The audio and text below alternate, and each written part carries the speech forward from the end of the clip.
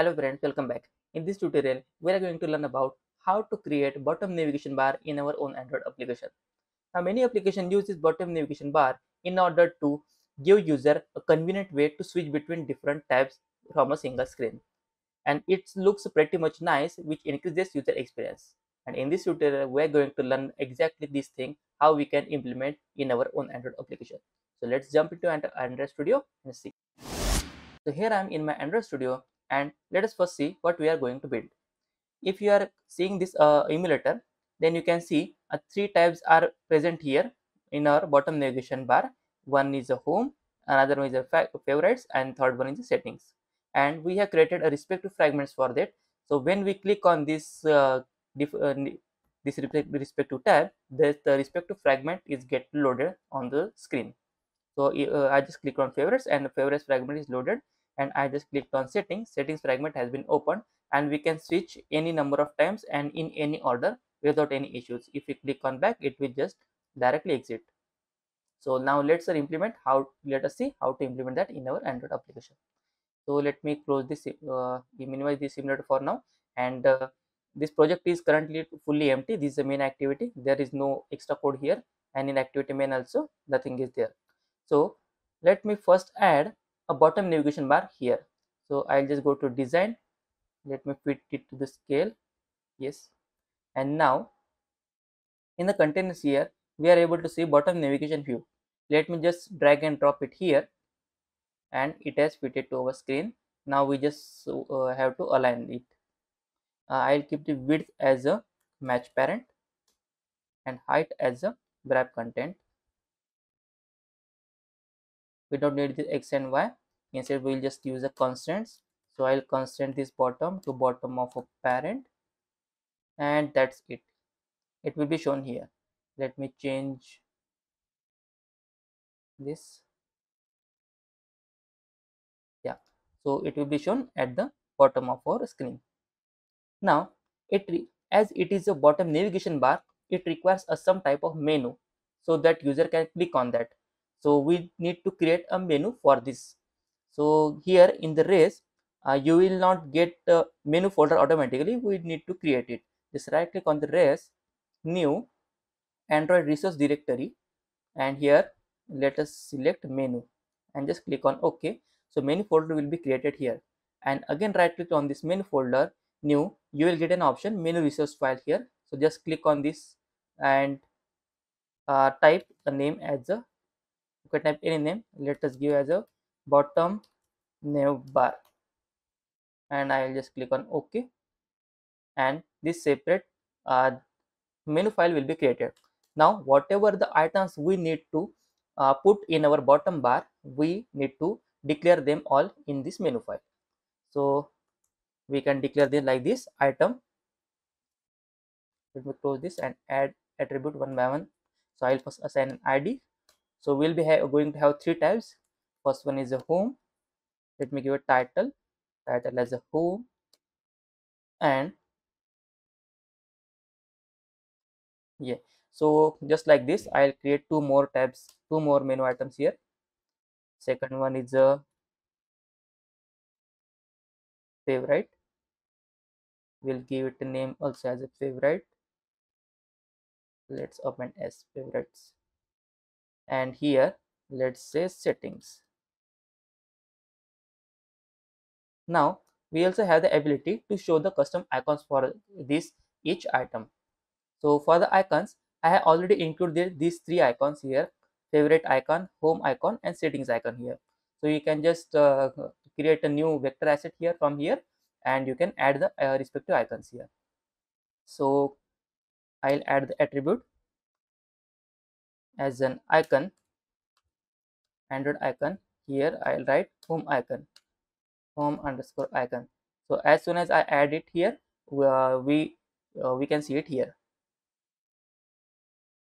Now here I'll add icon as the favorite icon, and here icon as the settings icon. Yes, now we are able to see all of the three icons here. So that's it for this bottom navigation file. Let me just close this, and now in this file we can just define this menu item. So we can just write menu app colon menu, and we get already getting a session bottom navbar. So I'll just click it. As soon as I click on this one, you will be able to see all three icons are visible here. So this is exactly how they will differ. If you add fourth item here, the fourth item will be added here. So now we need to create one frame layout which will host the respective fragment once we click on this home. So for this frame layout, we'll create a frame layout here. I'll set width as a match parent and height as a 0 dp to match it to the respective constants. And I'll now add a constants here, constant top to top of a parent and constant bottom. For before that, let me give id to this bottom navbar. Id bottom navbar. Now I can assign constants, constant bottom to top of bottom navbar. So that it will fill all the width of this. It will match the constants. And let me give id to this frame layout as well. Frame underscore layout. Yeah, that's it. Now our layout is ready. Now we need to create three different fragments in order to uh, handle user clicks. Let's say we have three tabs here: home, favorites, and settings. If user clicks on respective item, then user should be navigated to that respective screen. And in this, what I mean by screen is a respective fragment. So I have already created these three fragments here: home fragment, favorites fragment, and settings fragment here. So if I click on this any of this one, I have just removed the redundant code and nothing I have added here. It is just a predefined code here. And in the layout file, I have just added this text view and added a name of the respective fragment. Home fragment for here, favorite fragment for this, favorite fragment, and settings fragment for this. So you don't need to do anything besides of this. I have just created these two so that we should be able to differentiate between fragments. So for adding a fragment, you don't need to do anything. For just right click on this layout, click new, and you can just click on fragment. Instead of clicking on this layout, we can just click here and new fragment here, and from the fragment you can just select a fragment blank. So blank fragment will be added here, and you can change the name of the fragment, so the fragment will be added. So that's how the things are built. Now I have closed all the things. Now our task is only to do some things in the main activity. So handle the on-click events of the bottom neighbor.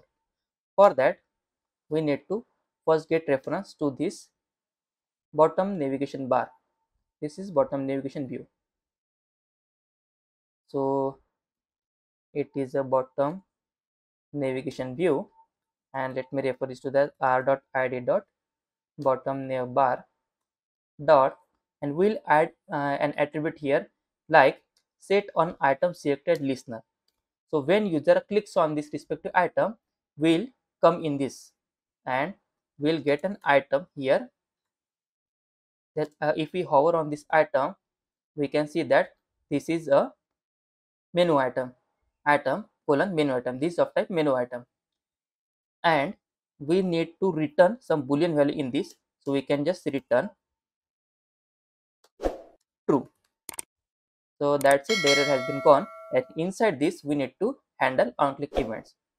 So before handling this, as soon as we launch our application now, nothing will be loaded because we have not loaded anything in our frame layout. So first we need to load at least one fragment by default in the frame layout that we are going to load, that is a home fragment. So as soon as we launch our application, home fragment is by default selected and it is by default uh, loaded in the fragment layout, frame layout. So for that, we need a few lines of just 2 to 3 lines of code. We'll use val fragment manager, or let me create a separate method for that, because we will be also using the same code. We will be replacing the fragments once we click once the user clicks on the respective tab. So let me create a one function, private one replace fragment, and it will accept one parameter as a fragment,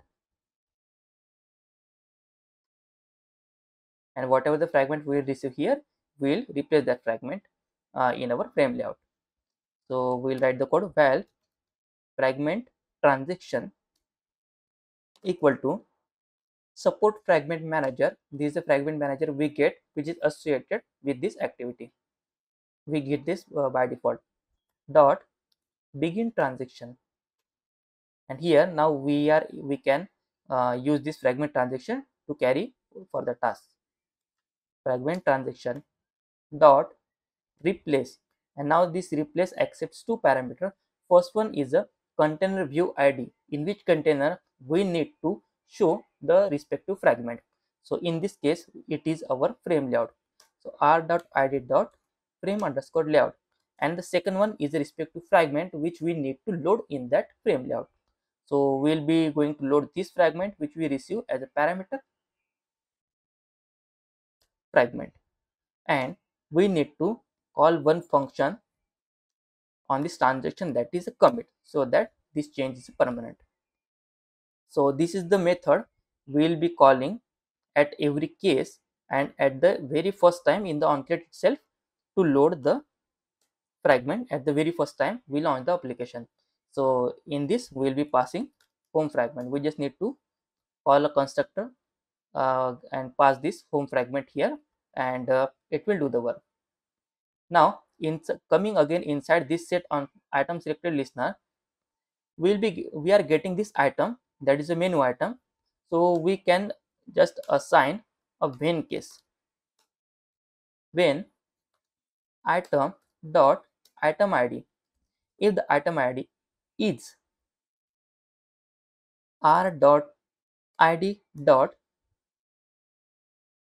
whatever the id we have defined in our menu file. So let's open our menu file, bottom navbar, and see home.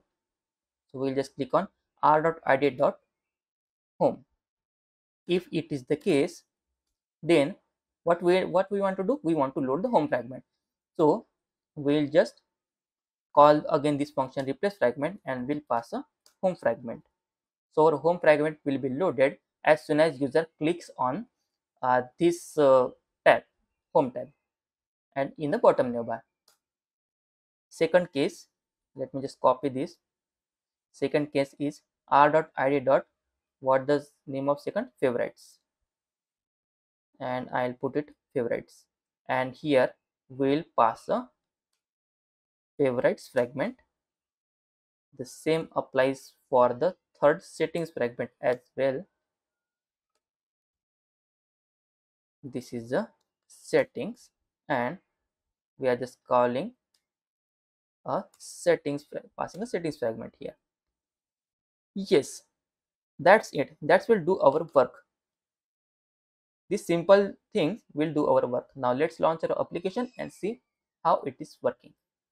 And here our application has been launched, and by default home fragment is loaded because of this code. We are already launching the home fragment, adding the home fragment in the frame layout. So by default home fragment has been selected, has been loaded into this frame layout, and this home tab is selected.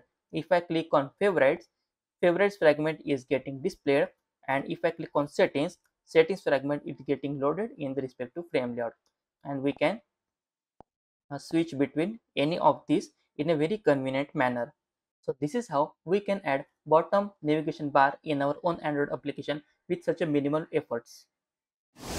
So that's it for this tutorial. If you have some doubts, you can put your doubts in the comment section below. I will try my best to answer those. If you like this video, then please click on like, share with your friends, and don't forget to subscribe to this channel so that you won't miss any new upcoming amazing video. We'll meet in the next tutorial with some another interesting topic. Till then, goodbye. Have a good day.